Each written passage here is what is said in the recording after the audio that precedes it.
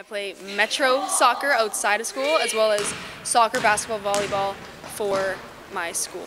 I coach basketball, volleyball, and soccer. I would say the most rewarding part about coaching would be watching the kids develop and get better at the sport that they're playing. I just like to see a difference and just see them having fun and, growing in some way, whether it's in the sport or just their personality, developing leadership skills, communication skills. I just like to see them enjoy what they're doing. It not really helps me in the physical sense of playing, but more of like the leadership, the communication skills that you use while you're playing sports. For example, I become more confident when I coach. I can help lead the team, and I am the captain of my soccer team, so it helps me do the same thing on my soccer team, and just bring the group together in that kind of way.